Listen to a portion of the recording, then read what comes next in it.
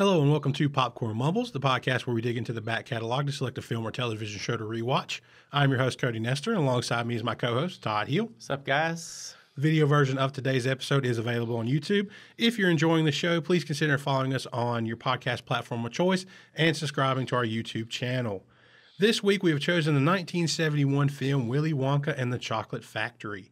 A sweet boy from a poor family dreams of finding one of 5 golden tickets hidden inside chocolate bar wrappers, which will admit him to the eccentric and reclusive Willy Wonka's magical factory. One after another, tickets are discovered by ghastly children, but will the lad find the last remaining one and have all his dreams come true? Willy Wonka and the Chocolate Factory was released on June 30th, 1971. On a budget of $3 million, it made $4 million. Has a Rotten Tomatoes score of 91% and an audience score of 87%. So, Todd, let's discuss Willy Wonka and the Chocolate Factory. Spoilers are ahead. So, Todd, first off, what's your history with this film? Being 1971, I think this is the first movie we've reviewed so far that's actually a little bit older than I am. Yeah, true. This is just one of those films that when I was growing up, kind of like a Wizard of Oz, it was like one of those timeless children's classics. You know, it would air on TV maybe once or twice a year. You had a couple shots to see it. Right. Don't actually remember the first time I ever saw it, but I've saw it a few times down through the years. I always enjoyed it. Yeah, so for me, a lot different here. So this was actually the first time I've actually sat down to watch this film. It's one of those, it's like almost like pop culture osmosis. Like I've never seen it, but like I knew a lot about it going in. Obviously, I knew the premise, most of the characters. I've heard a lot and read a lot about it. And, you know, I've watched other YouTubers talk about it over the years, but it was not something I sit down myself and watched. Another film that I would compare like that is The Wizard of Oz. Right. Never sat down and actually watched The Wizard of Oz, but I could tell you quite a bit about The Wizard of Oz, but I've never sat down and actually watched it. So this was my first time with actually sitting down myself and watching Willy Wonka, and a little mixed results for me, but we'll talk about it. Right. Where do you want to start off with talking about Willy Wonka? I thought we might start with our 5 winners here. Are we jumping too far ahead? No, I think that's fine. All right. Of course, we got our number one guy, old Charlie Bucket here. Yes. Poor boy. Good heart. Yeah, from a family of some good, some ne'er-do-well freeloaders, which we'll talk about. Oh, yeah. We have Augustus Gloop. I guess you could say Augustus here is maybe, pardon my French, your prototypical fat kid. Yeah, he's my insert character. He's just hungry. Of all the awful children, he's probably the least awful. He doesn't really say much. He's just hungry and wants to eat. We have Mike TV. I guess his vice is way too much TV. Annoying. He likes TV though, so I'll mostly give him a pass. We have Veruca Salt, your prototypical spoiled brat. I wanted her and her father to die in that factory. I hope they did. And then we have Violet Beauregard, and unless I'm missing something, is Violet's only vice she just chews way too much chewing gum?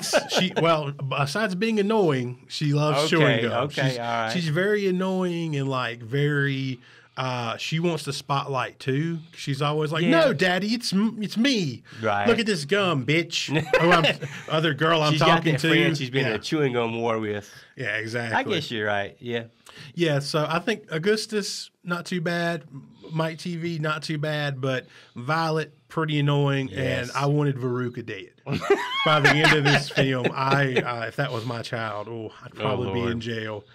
But yeah, those are our contest winners. So, you know, if you don't know the premise of this film, Willy Wonka, he's a recluse. He has a chocolate factory. No one really knows much about him, what goes on in there. All he knows is that he supplies the world with delicious chocolate treats. Yeah, the place is under lock and key. Nobody goes in. Nobody comes out. He has some kind of nemesis, I would say. Slugworth that people have heard tales about that try to maybe put him out of business and those kind of things to steal his secrets. But he runs a contest. Basically, he hides 5 golden tickets inside 5 Wonka bars spread out throughout the world. I think some of the winners are from like 2 from the U.S., I want to say, and 2 from 1 from England, 1 from Germany. I think that's right. And then you have Charlie himself. Right. But yeah, I mean, basically, pretty simple premise on its face. So I think the first thing that I want to start out here with, the Candyman. It's our first song. Right. Not the 80s horror film, Todd. Not that. I know okay. that's what you were thinking. I saw the wheels turning. Helen. Yeah, no, the actual literal Candyman, the candy store owner. So did you notice in that scene where all the children are going in there that he almost killed that one girl when he lifts the bar gate up? Oh, yeah. And like smacks her in the face almost. How's that guy staying in business? He's just giving that shit So away that's what I'm left and saying. right. So put this together for me. Gives kids free candy, but then the poorest child in the town comes in. Oh, you're paying, kid. Immediately charges it. Hey, up front, son. He's barely put the chocolate in his mouth. Yeah. So very bad business owner. Yeah. A lot of unaccounted for inventory in that store, I would say. We talked a little bit about Charlie. Charlie is poor. His mom, I think you've remarked before the podcast that she Washed his clothes for the whole damn town, looks like. Exactly. Yeah, exactly. I guess she's a washer or runs a laundry or assists in a laundry of some Something sort. along those lines. The rest of Charlie's family are a bunch of freeloading fucks. Here we go, boy. So I'm going to set up some of the other characters. So Charlie's grandparents, they're all bedridden. He has 4 grandparents, and they're all bedridden. All bedridden. One grandpa, another grandpa, and both of their wives. I forget their names right off, but the one key grandpa that we should talk about, Todd, I know you feel very strongly about this, and this has been something that a lot of people have covered over a lot of years, but tell us about Grandpa Joe. Here's old Grandpa Joe. So Grandpa Joe has supposedly been bedridden for near 20 years, if not over 20 years. At one point in the movie, he actually makes a comment that, maybe I would have tried to get up if the floor wasn't so cold. Yeah. Meanwhile, my family's over here eating cabbage fucking soup. They're living off cabbage water, which is pretty much the water the cabbage is boiled in. And I don't want to touch the floor because I it's don't want to cold. touch. I don't want to touch the cold floor. Yeah. But within 5 minutes of Charlie getting the golden ticket, he gets the healing power of the gold. Just dancing a jig. He's just up running. singing and dancing, and we got a golden ticket. Fuck you, Grandpa Joe. The floor wasn't cold then, was it? You let that whole family down. I'll never forgive you. Ran over. Hot take there, Todd. Hot take. Yeah, Grandpa Joe is a pretty miserable fuck, if you ask me. All the rest of them, they stay bedridden, but man, Grandpa Joe, he really sees that opportunity. Yeah, he run with it, literally. Yeah, literally ran with it. After being bedridden. Hey, go figure. Exactly. So yeah, Charlie does end up being one of the 5 lucky contestants that finds the golden ticket. So they get the chance to go meet Willy Wonka. So they set up the date and the time that they're supposed to be there, not to be late. They go there and we're first introduced finally to our main protagonist in a way besides Charlie, which is Gene Wilder's Willy Wonka. So what did you think about him the first time that you saw him, kind of your first impressions of him, Todd? I liked how he kind of came out like he was kind of all old and decrepit. And at one point, he's kind of taking a step and he's left the cane behind him. And he just does that little Olay pirouette. And he stands up. I got a little bit of, behind the scenes stuff on that as well. But yeah, definitely meeting him and seeing him for the first time, it always kind of keeps you guessing, which I think is a foundation of that character, is you never really know what he's all about. What is this guy's deal? He's kind of ambiguous. Yeah, he's very ambiguous. Got a little bit of a mean streak, maybe? Enigmatic, and yeah, exactly. He's you don't know what you're going to get. He's got a lot of layers, like candy and onions. He's got a lot of layers. You kind of get the feeling that, he kind of knew going in what the bad apples and that bunch of kids were. Yeah. And when they start getting into the little shenanigans, he's kind of over like, stop. Please don't. Don't do that. That's Police? That's one of the best little running gags and funniest things for that character. It's his little, like, someone's about to do something that could potentially get him killed, and he's like, "No, stop, no. Please don't do that. Please don't touch. Help." Yeah, Help. I do very much love that part of the character. That is one of the things that gave me the most joy in watching this. Is he's that little interaction. And I think you're right. He's kind of almost, in a way. Do you think he's like set up the tour to like kind of bring out the worst in the kids, to kind of test them, or to try to like maybe even punish them in a way to see if they can go against their worser nature and choose their better nature? He's set up the tour to kind of take them to each one of their almost vices in a way, sort of, and see if they can, fight it off, Right, like resist the temptation. take Augustus to a room full of candy. Can he Right. keep it out of his mouth? No. All this stuff like Violet. Here's a like a piece of chewing gum. Like for Violet, can she resist putting it in her mouth? No. Right. So I think it is a little bit that he's kind of like set him up to kind of as a test as we kind of see what the whole reason for him bringing these people into the chocolate factory in the first place is. So, but I think there's a little bit more of part of the Wonka character and the whole tour of the factories. There's more than meets the eye, Right. to old Willy Wonka.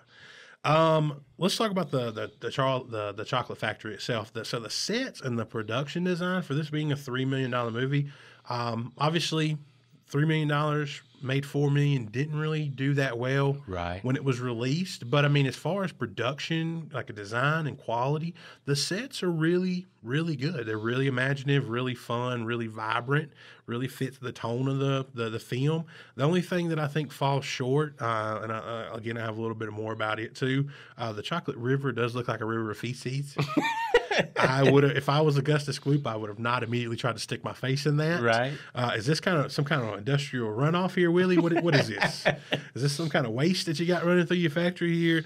And there's also at one point Wonka kind of bats a gummy bear into somebody's hands, and you could hear it's obviously a big chunk of plastic just from It kind of makes it squeak. yeah, noise. it's just like just from the thunk it kind of makes in their hands. But like overall, everything looks really good in the film. Everything's pretty solid. It Yeah, I fits really the vibe. enjoyed that initial set. Outside of maybe the sus chocolate river, Right. but that first big set piece we see inside the factory where, had all of that, look like cream stuff edible out of the mushrooms, and Willie kind of takes that little bit of tea and he actually eats the cup. Yeah, I think that's a little note I had too. Apparently, that was made of wax, and he had to chew the wax and until the take was over and then spit it out. Exactly. But yeah, he kind of takes them through different things. We see, kind of the fun craziness of like what goes on in the Wonka factory, and again, how much of it is real and how much of it was just made up for just the purpose of this visit is something that's kind of fun to think about. You have things like lickable wallpaper, the fizzy lifting drinks. That's a really neat little scene. I thought I enjoy they go in and he tells them, about the fizzy lifting drinks. If you drink it, it kind of like lets you kind of fly in a way. They're not supposed to drink it. Charlie and Grandpa Joe do decide to like break the rules a little bit and drink the fizzy lifting drink, which kind of lifts them up towards a little dramatic little Going towards that fan. Yeah, a little dramatic little standoff with a fan. But I liked it because I was thinking about too, like obviously it's like, some wire work. It's the 70s. It's a fairly low budget film. I like that they added all the bubbles in the room. That kind of helps kind of cover some of that maybe not so great wire work and seeing the wires and stuff because you're focusing on the bubbles and what's going on. Right. It's a pretty well executed scene except for that very bad composite shot. You know what I'm talking about? Yeah. Where they're obviously filmed on another shot and like put in and inserted into that film. Right. Does not look good. Very, very bad composite shot there. But overall, I think it's a really good kind of little solid scene that kind of comes back a little bit later, which we'll talk about stealing the fizzy lifting drinks. I had a note I wanted to ask you about what you thought about the hallucination-induced boat ride. Yeah, boat ride was my next thing. So yeah, there's a lot going on with that boat ride. The background imagery really surprised me. It's like things getting eaten, and I thought I saw a chicken get its head chopped off at one point. It was like a large worm or a snake on somebody's face or something. Yeah, and then you kind of have Willy Wonka kind of almost going off the rails. Yeah, I got the thing here. So on part of the him kind of singing his song in that, he says, and it kind of goes from him saying it to being a little bit sing-songy to just being like a raving lunatic. Shouting it. Yeah, he's like, not a speck of light is showing, so the danger must be growing. Are the fires of hell a-glowing? And the grizzly reaper mowing. Yes, the danger must be growing, for the rowers keep on rowing, and they're certainly not showing any signs that they are slowing. And he's just like losing it more and more. And then you're like left to wonder: is this an act, or is this the result of this guy being locked away in a chocolate factory for most of his adult life? Is he actually insane or not? And right. You kind of see a little bit behind there, and I don't know if this is an act or not. You don't know if Willie's all there anymore. Yeah, he's got a little bit of a sinister undertone, which I don't mind. But then I was also thinking, this is a 1970s children's movie. True. And it goes a little strange here. Right. But I like the boat ride in general. They're all just like, what the fuck are you doing? It's like a bad acid trip. Where the hell are we going, Willie? Are we even moving anymore? Like kind of thing. So, with that, what did you think about the musical numbers in the film here? So we've got the Candy Man. Give me a little Sex Pest vibes, not gonna lie. Cheer Up Charlie, which is Charlie Mom's song. Golden Ticket, Pure Imagination, Oompa Loompa, Doompa Dee Doo, Wondrous Boat Ride, and I Want It Now. I think that's all of them. I don't think I missed anything. What's the best song in the film to you? For me, in my opinion, it's Pure Imagination. I absolutely love that song. Yeah, I mean, I think it's hands down, it's Pure Imagination. So things I knew about this movie before ever watching it was obviously the premise pretty much. I always heard people say Charlie's Mom's song sucks. I didn't think it sucked. It's definitely probably one of the weaker songs of the film. It doesn't suck, though. Yeah, that was one of those things that just like that kind of stuck out to me as like that was one of the things I heard about. You'll want to fast forward through Charlie's Mom's song, and it wasn't as terrible as anybody said. But is it the worst song? Is there a worse song to you in the film?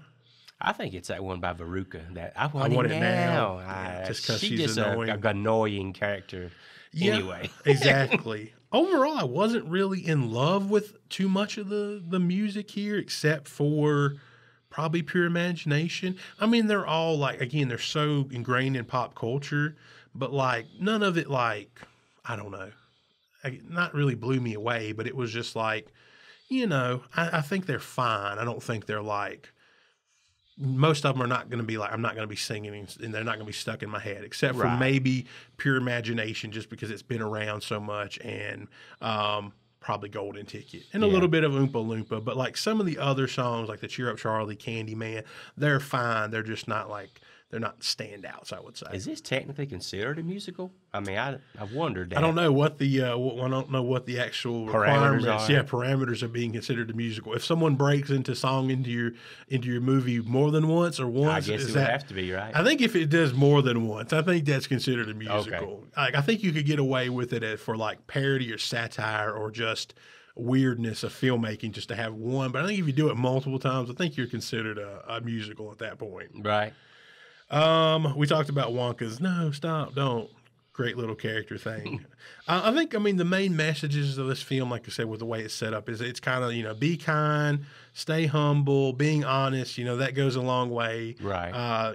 There's consequences to being nasty and greedy and grubby little children. And sometimes you get sucked into giant pipes or taking on, freaky boat rides, or you get swole up like a big violet blueberry, like all kinds of little stuff. But it's mostly about being a good person and not being greedy or nasty or anything like that. Is pretty much the main message that I kind of take away from it. What about you? Yeah, and that's another point that I had that I wanted to ask you. I've never read the book, but no. Do we ever really find out what happens to those 4 other kids and their parents? I don't think so. I've always heard, there's always been those like film theories and stuff like, is Willy Wonka a secret murderer? Like, kind of things. Like, you can kind of like put that into this. It's like, is he some kind of secret serial killer? Does he lure children into a chocolate factory to murder them? That kind of thing. Like, you really, you don't know. I don't think it's as sinister as that. I just think it's a very weird kind of enigmatic kind of shut-in, just having some fun. Having some fun at their expense. And weeding out the bad eggs from the good egg about potentially people that could run his chocolate factory. But you could almost make your own kind of fan fiction and be like, yeah, they're dead. They're dead. They're gone. And I hope Veruca is. If there is any credence to that theory, I hope it happened to her and her father. But she's like, oh, I want a goose, Daddy. I want my own goose, and I want it now. Fuck you, goose. You get nothing. Getting your father out of here, throw you out on your asses. Oh, my God, I cannot stand her. God, she was so spoiled. She is. She nailed that character. Yeah, and so we get one kind of, after everybody's kind of weeded out, and it's just down to Charlie and Grandpa Joe, we learn that Wonka has some hard feelings about them, we think. So can you break down that scene a little bit for us, Todd? So they kind of come right there to the end, and it's just, Grandpa Joe and Charlie and Willie, and he's like, well, hope you enjoyed the tour. Does the door, adios. I got a lot of shit to do. He goes off into his office, and Grandpa Joe, he's like, what? That's it? So they go on in there, and, they're like, Mr. Wonka, what about the lifetime supply of chocolate? And he's like, well, what about them fizzy, lifty drinks you drunk? What about the shit you stole from me? Yeah, what about the stuff you stole from me? The stuff you drunk you weren't supposed to touch? Yeah. You get nothing. You lose. Good day, sir. Classic meme making its way all over right now. Exactly. And like you think you're like, oh shit. And so Grandpa Joe's like, well, fuck this guy. Yeah. We got this everlasting gobstopper in our pocket. We're gonna go sell it to old Slowsworth, make millions, and put this son of a bitch out of business. But Charlie does the right thing. He takes it over there and puts it back on Willie's table right there beside him. He's like, Mr. Wonka.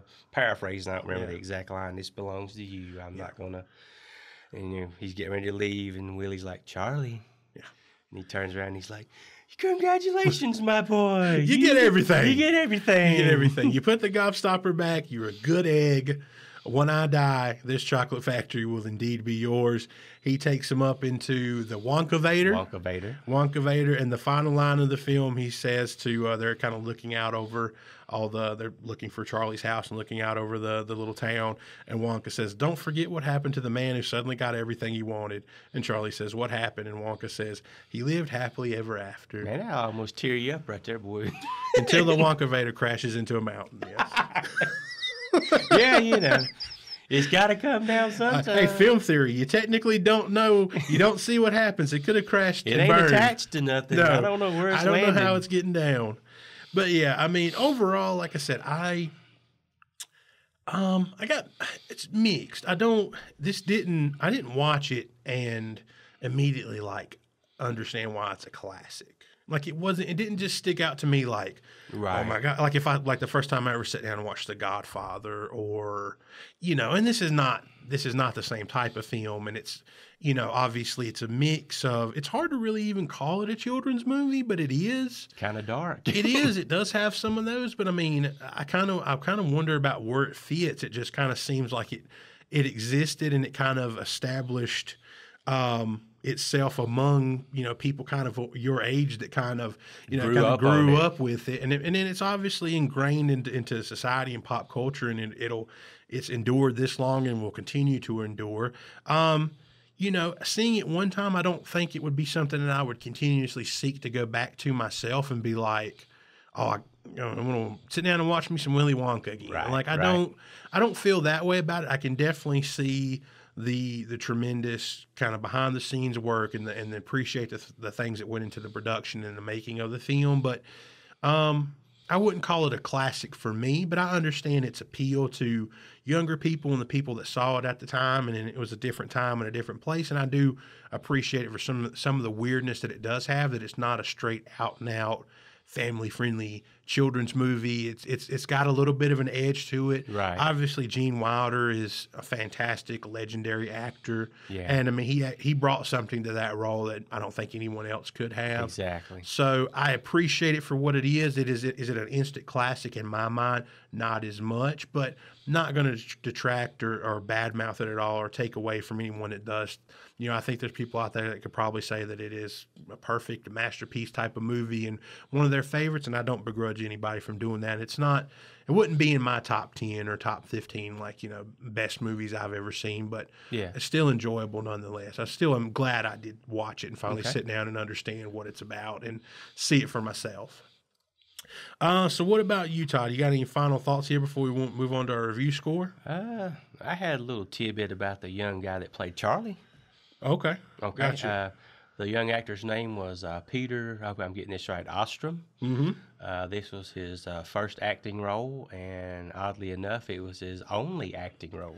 Yes. I heard that he actually went on to be a veterinarian. Right, that's what I have right here. Yeah, he went on to be a vet.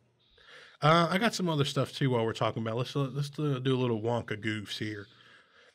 So the bucket house, a scene from the Wonkavator, doesn't match earlier scenes of the same house.